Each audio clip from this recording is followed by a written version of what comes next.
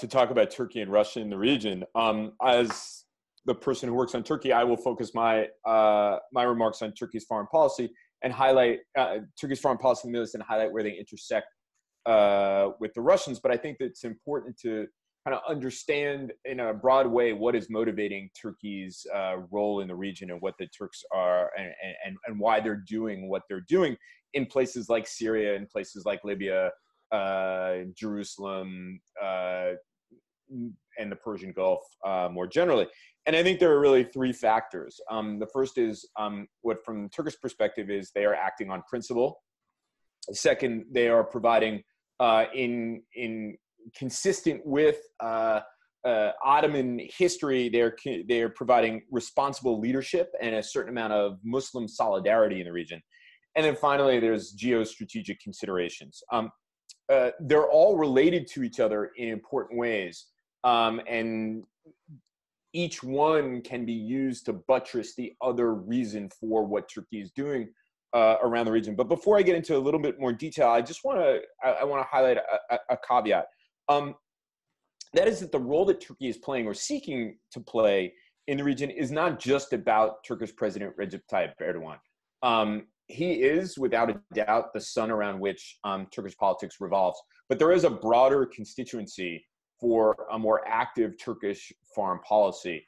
The argument in Turkey has, until very recently, mostly been about domestic politics and far less about the Justice and Development Party's more active role in the Middle East. But let me very quickly go through those three factors that have been motivating Turkish foreign policy in the region. First, on principle. And then Prime Minister Erdogan in Turkey, pre-2013 Turkey, built much of the country's soft power in the Middle East on this idea of principle and as it related to the Arab-Israeli conflict and Israeli conduct in the Gaza Strip. This made Erdogan enormously popular around the region, made him enormously popular at home as well. And there was always this effort to highlight the fact that Turkey was standing on principle in keeping with UN Security Council resolutions, as opposed to, for example, the United States and other countries in the region, which shied away from bold and broad denunciations of Israeli conduct with regard to the Palestinians.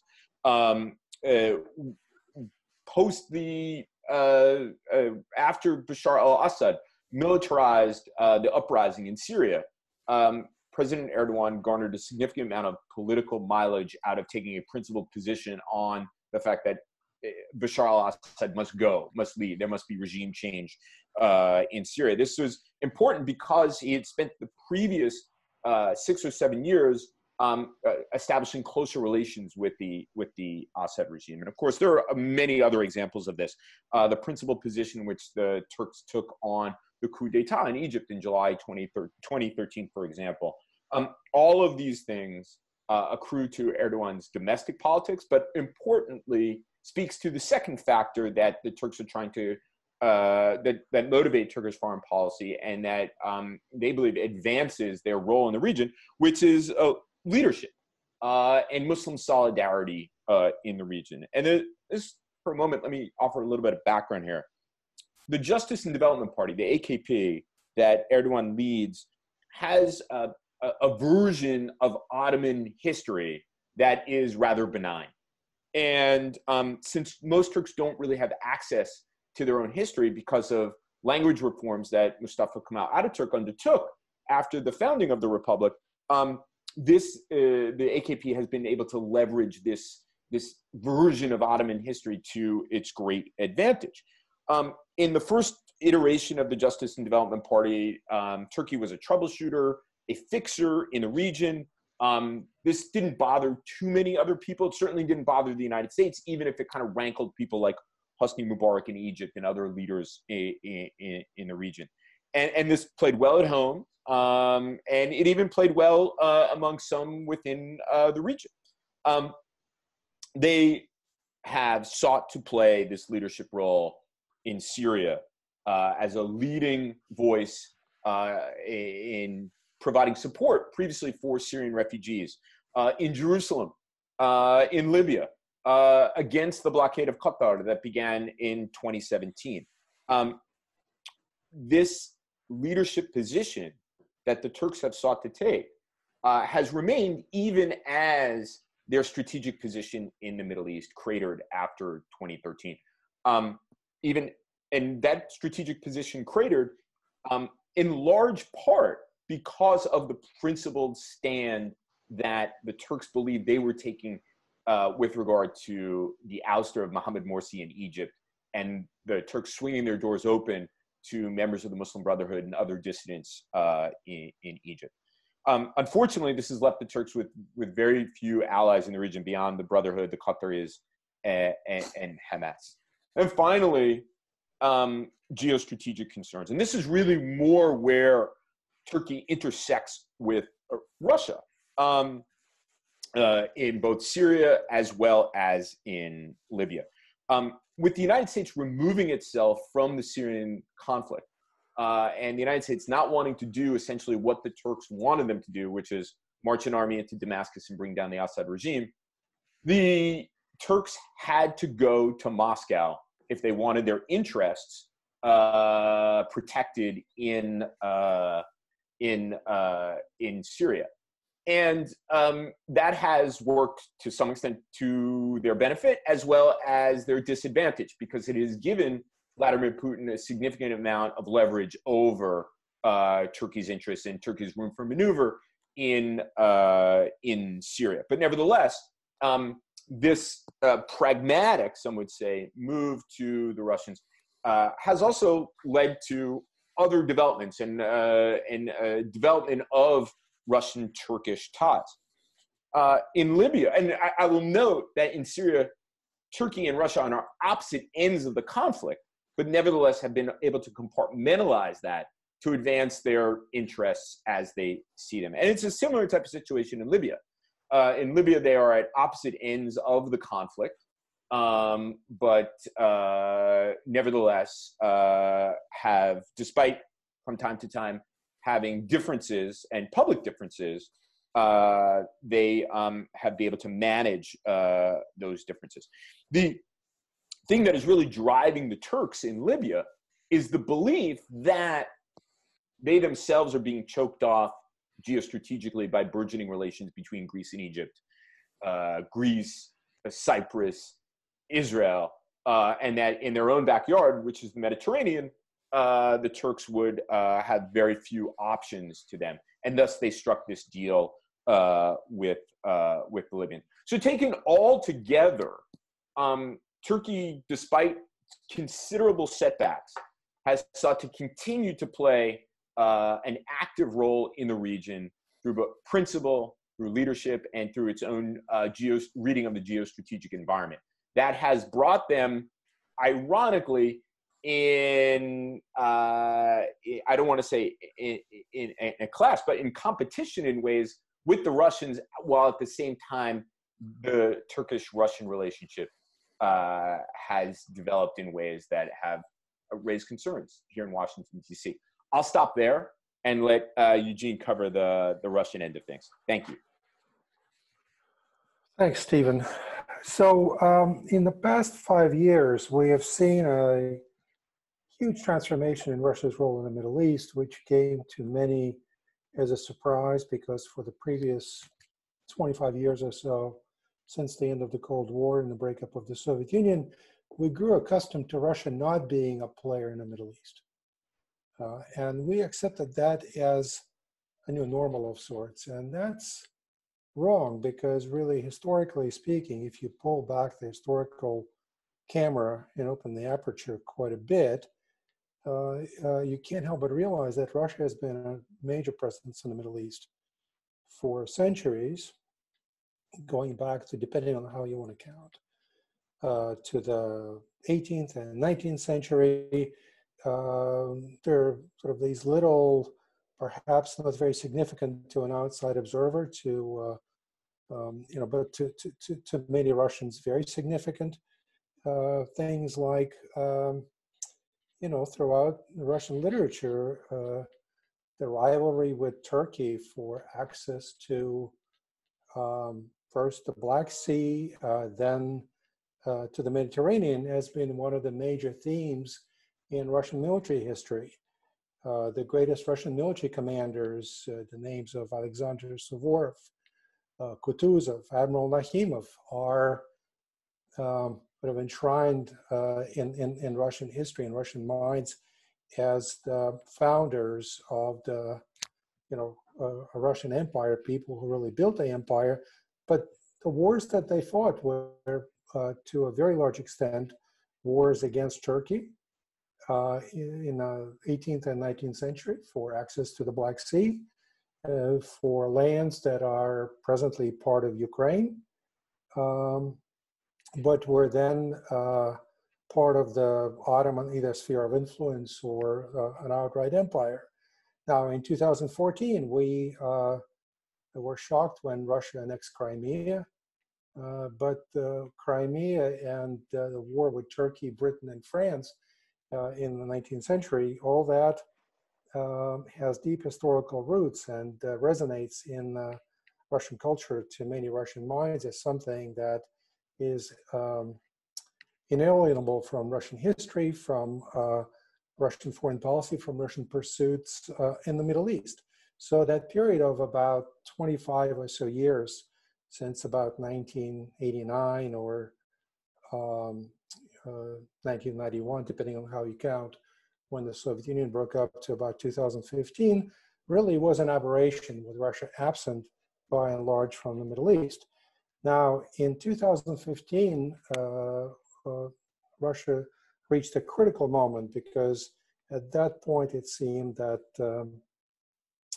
the regime of Bashar al-Assad was on the brink of collapse, and the choice between the Kremlin, before the Kremlin, was between letting the last Russian partner in the Middle East collapse and lose face as a patron of in relationship to a significant client, or to intervene. And against all our expectations, Russia intervened and accomplished much more than was at the time expected. You may recall that in the fall of 2015, when Russia intervened militarily with boots on the ground and, most importantly, planes in Syrian airspace, the expectation was that there would be multiple casualties of Russian troops, that there would be body bags coming back to Russia, and everybody was still recalling the experience of Afghanistan. What that hasn't happened, and with that military and geopolitically speaking masterstroke, Putin and his generals have accomplished a great deal. They positioned themselves squarely at the intersection of many Middle Eastern interests. They have succeeded in making Russia great again, to borrow a phrase from our own political vocabulary. They have reestablished several very important relationships with them throughout the Middle East. And they have reshaped their relationship with Turkey, which had been following a pretty interesting path since the breakup of the Soviet Union, because on the one hand, the commercial relationship between Russia and Turkey really blossomed after 1991, but on the other hand, they remained rivals. Russians don't forget that Turkey was supportive of, for example, the Chechen fighters during the 1990s, during the war in the breakaway republic in Chechnya. And also, very importantly, they do have overlapping claims to a sphere of influence, with the Caucasus traditionally in more recent history as being part of the Russian sphere of influence. And Turkey is still looking to perhaps expand its influence in Azerbaijan and Georgia, the two countries that have chosen to pursue a somewhat, well, certainly in the case of Georgia, a pro-Western foreign policy. So the Kremlin, Russia, has used this opportunity to kind of jump into the Middle Eastern fray. to put Turkey in a difficult situation, um, because clearly with Russia militarily present in Syria, Turkey cannot accomplish its goal in Syria. The deployment has served as a very important proving ground for Russian operational concepts and for Russian weaponry. Also, I think it's worth saying something about the personal relationship as it looks to me, sort of from a Russian perspective, between Putin and Erdogan. It's, Stephen, I don't know if you'll agree with me, something like a love-hate relationship. Both are outcasts of Europe, are rejected by Europe and criticized by Europe heavily for many years for their respective transgressions against democratic governance in their countries. Both have kind of recalled the imperial legacies of their countries. And that's where the two come into competition, in a sense. I would also stress that a very important moment for the personal relationship between Putin and Erdogan was in 2016, when everybody in Europe and in Washington recoiled from the possibility of intervening in the coup in Turkey in 2016, not quite knowing what to do. But Putin jumped in and embraced Erdogan and even reportedly offered military help to put down the coup. So it's a very complicated dynamics. We can get into this in more detail, but with just a couple of concluding words about the situation in Idlib, my reading of the tea leaves, again, sitting in Washington, you can only do so and so much, is that basically neither party to that situation, putting aside those who are much more on the ground, the Syrian presence and the opposition, but between Turkey and Russia, neither side can really accomplish what it wants. And that's why we see this tug of war and the highs and the lows in their relationship more recently. For Erdogan, the risk of an outright confrontation militarily with Russia is not something that he's looking for, and the same applies to Putin. I'll stop at that. Thank you.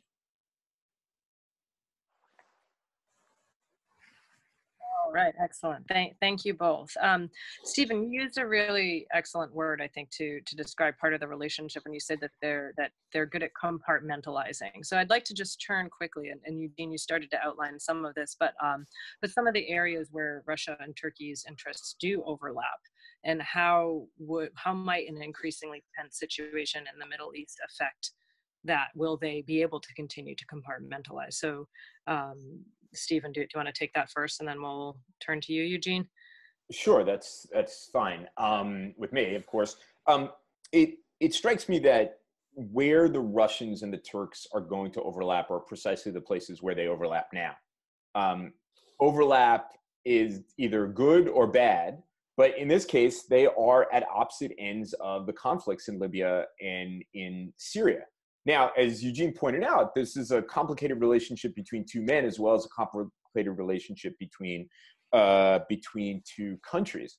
And we did see the limits of it relatively recently, when, in response to the Russian and Syrian regime's assault on Idlib, the Turks took a fairly significant military action against regime forces, in response to their own forces being killed, although their own forces being killed were more likely to have been killed by Russians rather than Syrians and Iranians. But the Turks demonstrated the superiority of a NATO military that's well equipped. And the Russians were really forced to stand by and let the Turks have their go at Syrian forces, and did a significant amount of damage to Syrian regime forces in the process. That hasn't really undermined the relationship between the two. Erdogan went and paid a visit to Putin, and they hammered out a deal which looked a lot like the deal that they had hammered out a number of years earlier to establish a ceasefire, which only underlines what Eugene is talking about, is that in Syria, it seems unlikely that either one is going to get what they want in Syria. I'm not entirely convinced. It's certainly the case that Putin is, and Eugene knows this better than I do, but it's certainly the case that Vladimir Putin is committed to Bashar al-Assad and the Assad regime, not because he loves Bashar al-Assad or loves Syrians, but because he has a broader geostrategic view. And Erdogan figures into that. Erdogan is a partner of sorts of Putin's while remaining within NATO. And that necessarily weakens NATO. And I think that is part of what is going on here. So this overlap in Syria provides further opportunity for the Russians in a way that it doesn't actually in Libya, because they're not so up against each other, and those concerns are the concerns that each have in Libya are somewhat different. In Libya, the Turks, again, standing on principle, they are supporting the the internationally recognized government. There's this kind of larger Muslim leadership in the former Ottoman realm. Certainly, Turkey likes to position itself as a leader of a, I don't want to use the term Islamist camp because it conjures different things, but there is an Islamist element to the internationally recognized government in Libya that is a motivating factor for them. And this, I think, and then obviously the geostrategic concerns that I laid out in my opening remarks, this puts them in conflict with the Russians, but that conflict hasn't really come out in the same kind of way that it had most recently in Syria. What will push it to the breaking point? Unclear. It was a pretty significant military action that the Turks took, but were careful in avoiding the Russians, even though everybody suspects the Russians were actually responsible. And although the Turks remain faithful to the idea that Assad must go, in practical reality, they have dropped that, perhaps in deference to what Putin's wishes are and what they hope to get out of Putin, which is protection from a Kurdish, independent, semi-autonomous, whatever you want to call it, state-led entity, whatever, in northern Syria. I've probably forgotten 6 different things, so I can pass that one over to Eugene. I agree with what Stephen said very much. A couple of additional points. I think that the economic relationship between the two is still quite important. Now, there's going to be a drop-off for sure, as it's going to be everywhere, in one of the major elements of that economic relationship, the tourist trade between the two countries, simply because of the pandemic and travel restrictions. But still, they'll be looking to the future where they can restore that relationship.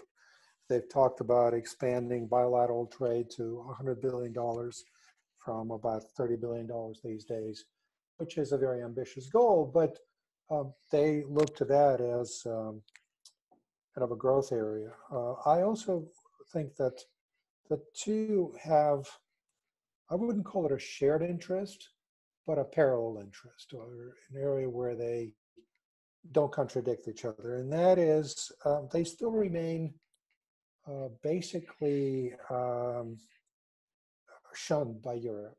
Russia, because of the sanctions and the consequences of the annexation of Crimea, and Putin personally, of course, although he's broken out of that isolation. But Erdogan too, Stephen, correct me if I'm wrong, but there was a period in the 1990s when Turkey really embraced this idea of reforming itself domestically with a view toward joining the European Union. I recall that when I was briefly in our government in the 1990s, this was one of the major themes of our bilateral relationship with Turkey. and also trilateral relationship, US, Europe, Turkey, to promote Turkish aspirations for membership in Europe. Now that clearly is not going to happen. And that, correct me if I'm wrong, has really left quite an imprint on Turkish attitudes toward Europe, and also presumably on Erdogan's views toward Europe as well. So it's this shared kind of position of being outcasts. Sorry, go ahead. No. I started to interrupt you. I'll let you finish, and then I'll respond to your point about Europe. It's an interesting one. The other aspect of it that, again, I would repeat what I said before. It's not a shared interest, but it's a situation where, as I see it, neither side is prepared to go all in. And therefore, they have a stake in managing the situation in Syria to an extent so as to not upset the larger bilateral relationship and not let it get out of hand where he would draw both of them in more and upset their basic equities there. I think, on the point of this kind of shared sense of being on the outside and shunned by Europe is an important one. The real push for EU-related reforms came in Turkey between 1999 and 2005. And it was between late 2002 and 2005 when the AKP, Erdogan's party, was in power. He became prime minister first in March 2003 and oversaw a number of important constitutional reforms that led Turkey to begin its EU accession talks. As soon as those talks began, they almost immediately came to an end over a variety of issues, at the time not really of Turkey's making. Since that time, of course, things have changed dramatically. And it's hard to believe that Turkey will, that the deep freeze that Turkey's EU negotiations are in will somehow thaw anytime soon. And it reinforced the idea for Erdogan and lots of people around him that the Europeans will always deal with Turkey in a duplicitous manner.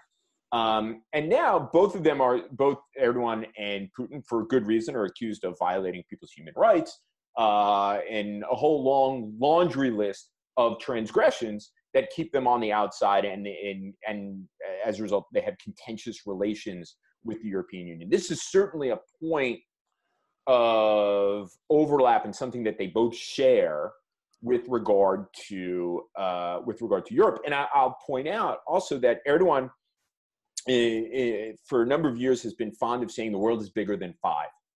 And what he's saying there is that there are other countries, there's actors beyond the EU, there's actors beyond the United States, and Turkey should have its rightful role as a power in the country. That five includes Russia, but still, it speaks to this idea that Turkey no longer feels comfortable in these kind of post-World War II, Cold War types of arrangements in which it was part of NATO and therefore constrained from exploring its relations with a larger neighbor for which it might have good economic relations. And it feels constrained by the demands of the European Union, for which it feels that has never repaid the favor.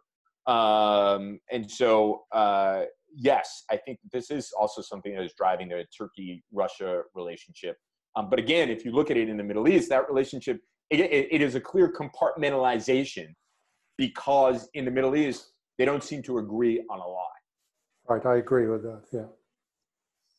So we do have some questions coming in, but I'll just ask one last one, which actually overlaps with some of them that are coming in by email. That is, what do you think will be the result of what's happening in Syria right now? And what are the consequences? Eugene, why don't we start with you? Well, as you know, predicting is hard, especially the future. I basically see this situation as a stalemate. Again, there are a number of other factors that have intervened that may, again, looking at the Russian side of the ledger, so to speak, that may limit the Kremlin's ability to be involved more aggressively in Syria.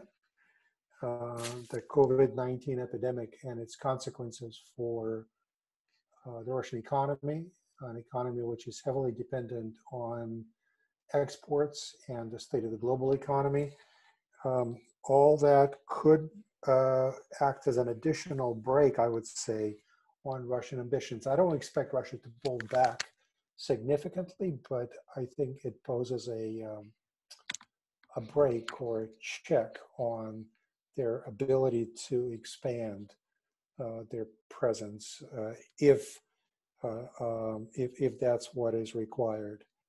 And again, I don't look at the Turkish side so much, but I think that the same sort of limitations of capabilities apply to Turkey, because basically Turkey is not willing to risk a major conflict with Russia there. So, we do have a tendency to think in a linear fashion and project from today to, basically some kind of continuation of the status quo, but I'll err on the side of being linear and say that what we see there now is what we're going to get for some foreseeable future. I too will shy away from prediction. Nothing good ever came from it. But what I come to this though from a somewhat different angle from Eugene's. I for one have never believed that either Assad was going to go or that the Russians were going to be successful in the way in which people thought that they might be, after initially being quite skeptical of the Russian military intervention. And I'll do this by way of analogy. Next door to Syria is Lebanon, where there was a long-running civil war. That civil war came to an end by basically an Arab League authorized Syrian invasion and occupation of Lebanon that disciplined the political arena in Lebanon. What you have in Syria is the possibility that the Russians could come in and help Bashar al-Assad and related militias and others to defeat their opponents, except for the fact that you have one big thing standing in its way, and that's Turkey.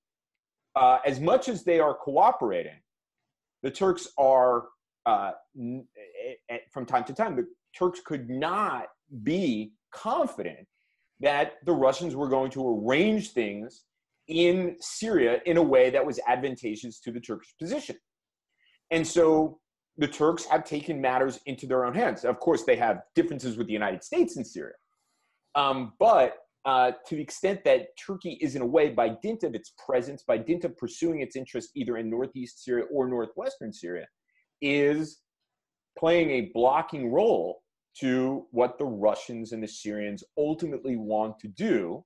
Yet, at the same time, neither the Russians nor the Turks want to get into an all-out fight with each other, suggests that we're going to muddle through this phase in ways with an increase in violence and then a decrease in violence and an increase in violence and a decrease in violence.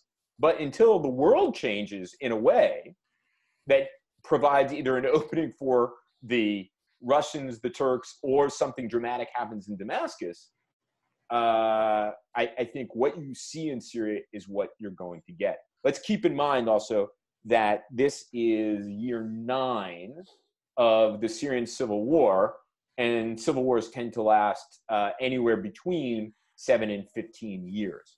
So this is just a new phase with the Turks doing more recently in Syria, and it's likely to end up, as Eugene suggested, in a stalemate.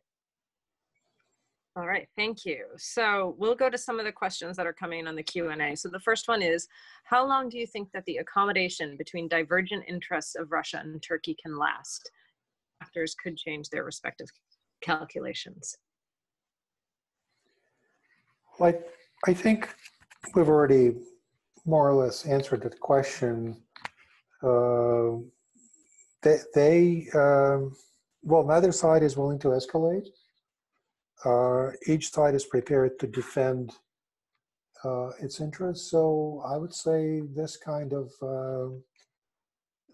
status quo with occasional flare-ups can continue for another 6 years if Stephen's assessment of civil wars is correct. I'm not a social scientist who does numbers, but that number actually struck me, and I often use it when people talk about turning the corner in the Syrian Civil War. All right. Okay. So our next question then is, for Stephen, and could you please comment on Turkey and the Gulf country relations? You mentioned Turkey and Qatar's convergence, and also where does Iran fit in? Sure. The Turkey-Qatari convergence is something that people have noted, in particular since the Emiratis, Saudis, Egyptians, and Bahrainis imposed a blockade on Qatar on June 5th, 2017. But it's a relationship that goes back a bit further. There was a partnership of sorts between the two countries in the post-Arab uprisings, when in the immediate aftermath of uprisings in Egypt, in Libya, in Tunisia, and other places, promised to bring Islamist groups to power, and in a couple places did, at least temporarily. And it was the Qataris and the Turks who together invested time, their political resources, their diplomatic resources, and their financial resources in these countries. My sense is that for the Qataris, it was an opportunity, a tiny little country to build influence around the region. It wasn't as tinged with ideology, although I know people will argue with me with that, as much it was for the Turks in terms of this kind of leadership role in the region and the kind of Muslim solidarity that it wanted to demonstrate. It also, the relationship is also born of geostrategy. The Turks do not have good relations with the Saudis or the Emiratis. This doesn't just go back to the murder of Jamal Khashoggi. It goes back to the 2013 coup d'etat in Egypt. And the opportunity for the Turks to establish a presence in Doha is something that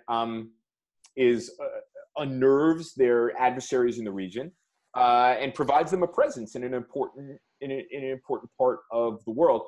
It also plays very well. You know, Turkey is doing the right thing by its Qatari allies. The Qataris have provided financial aid to the Turks at important times. The Iran piece comes in mostly because the Turks have economic ties with the Iranians. Iran provides a good foil for Turkey when Turkey gets in trouble with the United States. Turkish officials have tended to run off to Tehran in an effort to sort of manipulate the United States. And it's also a way in the Turks have closer relations with the Iranians in ways that are not apparent to everyone. There's been a long-running case in the federal courts in New York relating to a Turkish state-controlled bank that has been at the center of the largest sanctions evasion scheme in the history of sanctions evasion schemes. The proceedings suggest that there's more to it than just the managers of this bank being involved in a sanctions evasion scheme, and that perhaps more senior officials in the Turkish government were somehow cooperating with senior members of the Iranian regime. We'll just have to see how that case unfolds, however. But it's born of those two things: economic ties and a way to leverage the United States. Okay, I'm going to skip around just a minute, just because the next one is also for Stephen. So I'm going to do one for Eugene, and then we'll go back to you, Stephen. So Eugene, this next question is: do you think that Putin will be emboldened by Russia's success in Syria to intervene elsewhere in the Middle East in the near future? Well, we're seeing Putin's intervention in Libya by some reports with even military boots on the ground, although I have not seen firm confirmation. But generally speaking, I belong to the school of thought that argues that Russia is not an irresponsible actor that just throws its weight anywhere it pleases. The circumstances of the 2015 intervention in Syria were quite special. First, it's the oldest, perhaps, relationship in sort of in a Russian collection of clients in the Middle East, going back to the 1970s. They've been in business with the Assad family, Bashar al-Assad's father, right? It was the last client state of Russia's in the Middle East that was on the verge of collapse. By that time, the United States had made it pretty clear that, with the exception of the counter-ISIS campaign, the United States would not intervene militarily to topple the Assad regime. And also in Moscow, it was an opportunity to score one against the United States, because I think Russian leaders believe that this is part of the greater kind of geopolitical great game by the United States to carry out regime change, even if the United States does not want to intervene in Syria militarily. But it's not a bad point to score against the United States by saving a long-standing client regime. So we haven't really seen such a bold action elsewhere. Previously, I'm referring to Ukraine and Georgia, the Russian military intervened where Russian core interests were at stake, defined by then President Medvedev in 2008 as Russia's privileged sphere of interest. The Middle East is probably the next concentric circle in that definition, but not quite the same. So on the whole, I wouldn't say it was a safe bet, but it wasn't as risky and careless a move. And I don't expect something like that to happen elsewhere in the Middle East until the circumstances are right. Okay, thank you. All right, so our next question is for Stephen. So in light of the Turkish position as the defender of Muslims in the region, how would you analyze Turkey's response or lack of response to Russia's annexation of Crimea, the historic territory of Crimean Tatars? It's a really good question. And this is one of those the Black Sea region and the situation in Crimea is one of those places that is interesting because of Turkey's legacy relations with the United States and its relations with NATO. And it's one of those places where, in theory, Turkey and the United States have a confluence of interests in that, they would like to check the exercise of Russian power in the Black Sea region. And some U.S. government officials and former U.S. government officials have floated this idea as a way of beginning to repair the relationship between the United States and Turkey. Personally, I think it's there may be a confluence of interest there, but it's not going to be the thing that's going to repair U.S.-Turkey relations. Especially since the Turks have at times been kind of mealy-mouthed about the question of Crimea. There was a moment when the Turks spoke out against this, but essentially in response to a fait accompli and having broader, more important interests to them for which they need the Russians, they've been essentially quiet recently when it comes to the situation in Ukraine and the annexation of Crimea. Can I just add something on that? I think there is a sort of mutual appreciation of where each country's core interests are. So I think I may be exaggerating this, but for Russian leaders, Turkey's position in northern Syria is something that is part of core Turkish interests that affects Turkish security in the most immediate sense. And there's a certain symmetry between that and Crimea. Crimea is part of Russian core interests, as is Ukraine. And I think that shapes their responses. Thank you. So the next question is about NATO, actually. So where does NATO come into the picture between Turkey and Russia? I'm sure you both can have at that. Why don't you go first? Sorry? Why don't you go ahead on that, and then I'll pick up. Well, I think there's little appetite, needless to say, on the part of Turkey's NATO allies to support Turkey in its standoff with Russia. It is out of area. Erdogan has not exactly endeared himself to his European and US NATO allies by purchasing the S-400 air defense system, which really, I would say, was a masterstroke on the part of Putin to sell to Erdogan that system. I'm not a technical person, so I don't know how capable, I have no basis for judging the capabilities of that system, but as a wedge between Turkey and the rest of NATO, it was a brilliant play, and it's not even clear that that system can be integrated in a meaningful way in Turkish air defenses. So it really has been really, to the present day is, a major geopolitical coup for Putin.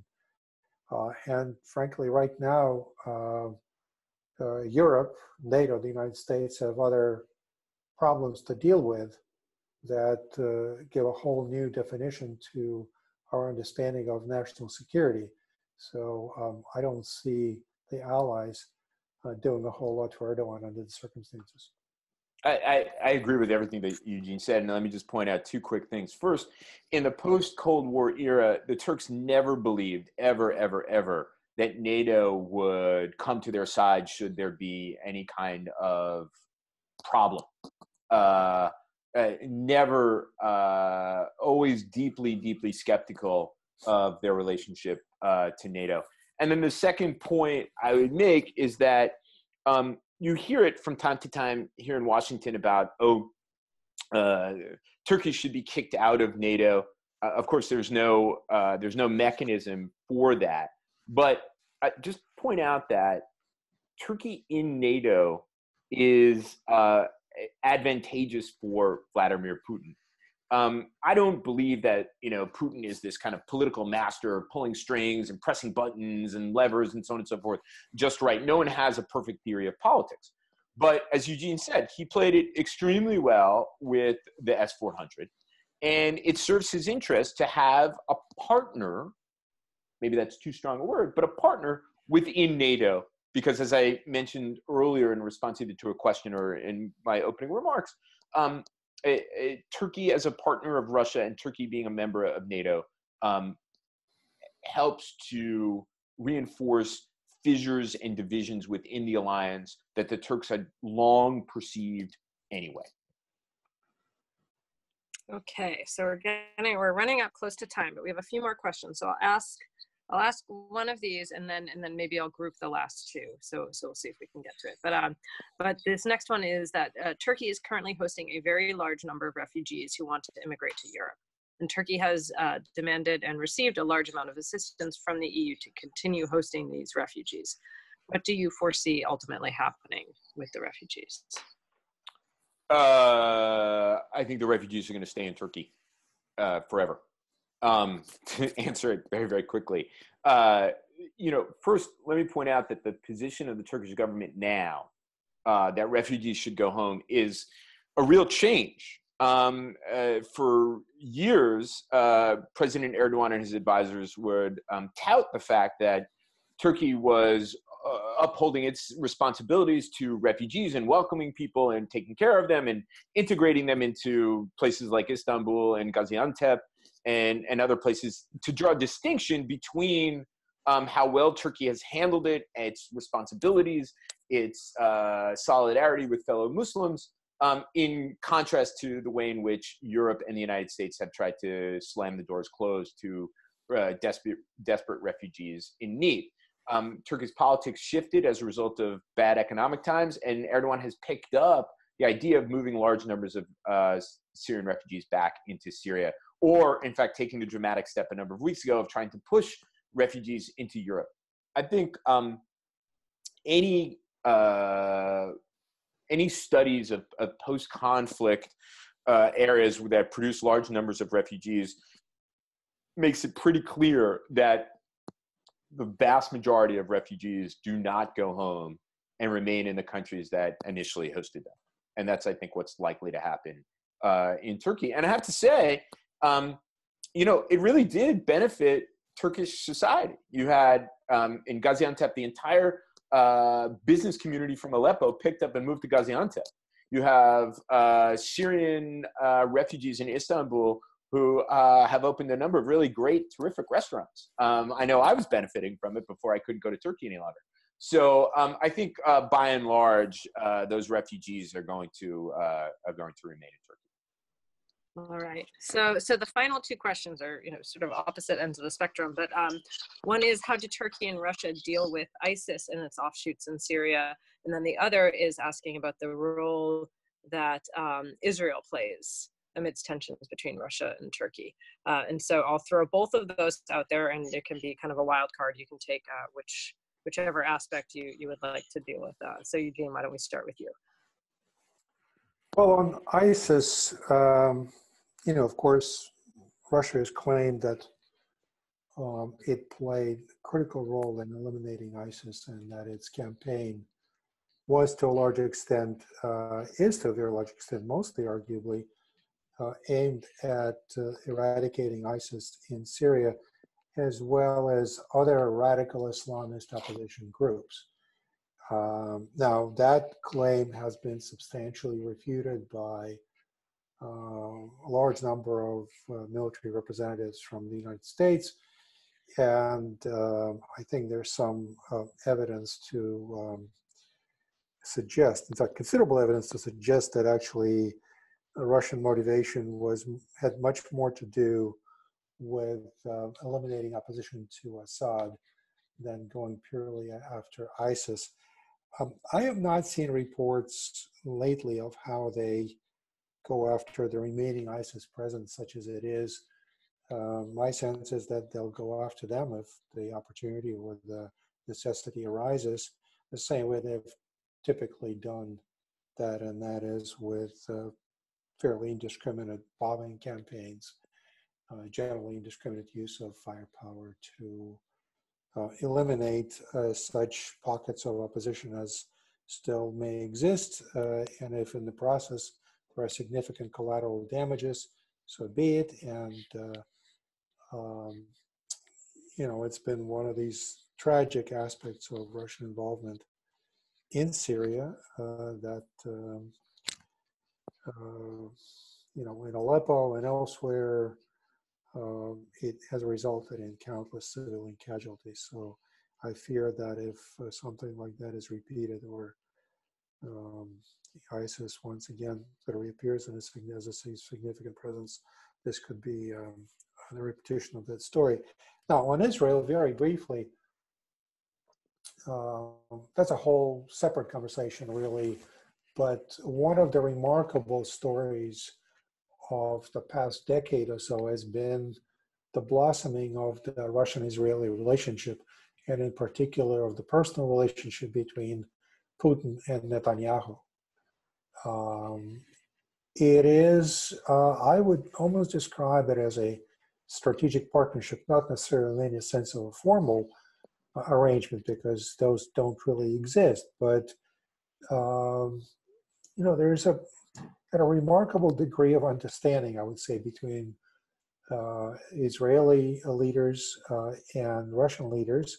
And even when they disagree, they agree to manage their disagreements in a kind of remarkably friendly manner. And it's one of the stories that really deserves a much greater exploration. But Putin, considering Russia's history with Jews and anti-Semitism, Putin has emerged as a very Israel-friendly and friendly leader, and a patron of the Russian Jewish community. Just the other day, he sent congratulations to Netanyahu for Passover. They talk all the time. Netanyahu visits there. Putin was there recently. So they respect each other's strategic interest there, and they do have a shared interest, I would argue, and not necessarily, well, Russia has a shared interest in saving or expanding the presence of the Assad regime throughout restoring its influence throughout the entire country.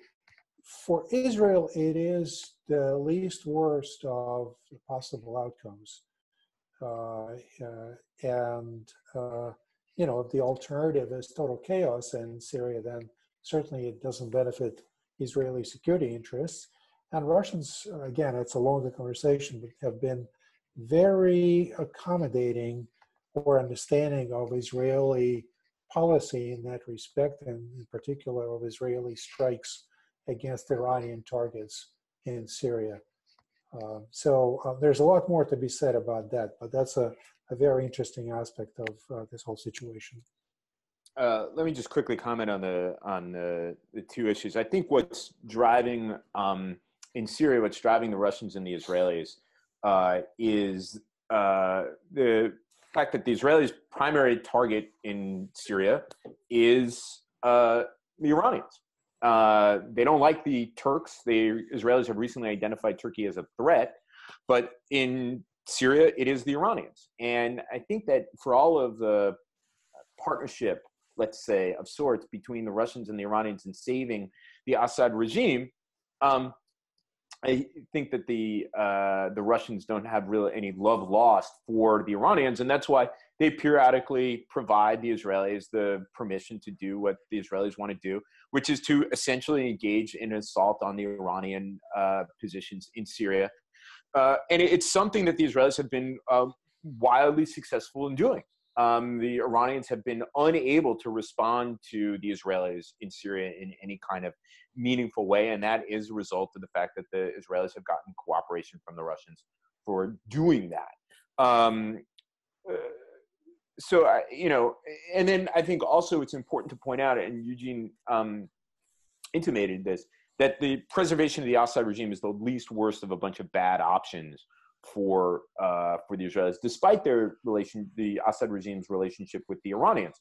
If you go back to the early days of the Syrian uprising, the Israelis were actually reluctant to call for Assad to go. The armistice line between Israel and Syria had been quiet for a very, very long time. Hafiz al-Assad was scrupulous in ensuring that whatever violence happened, it happened in Lebanon, not on the Golan Heights, not in Syrian territory. And the Israelis were not were much more concerned about chaos ensuing rather than the Assad regime, which they felt they knew how to handle. Just quickly on the ISIS and the Russians and the Syrians, if you brought it out, once again, the Turks and the Russians are on opposite sides here. The Russians obviously motivated in part, not in Syria specifically, but don't like the idea that the United States was supporting uprisings and revolutions around the region that they thought Islamists would come to power, and did. And the Turks are Islamists and have supported extremists in Syria. They have not initially turned a blind eye to jihadis' use of their territory and their airports to wage jihad against the Assad regime, and then subsequently have coordinated with them. Of course, it hasn't been the central mission of the Russians to fight the Islamic State in Syria. But again, it strikes me that the Russians and the Turks are on opposite sides here. All right. Okay. Well, we will wrap it up there. Just thank you, Eugene. Thank you, Stephen.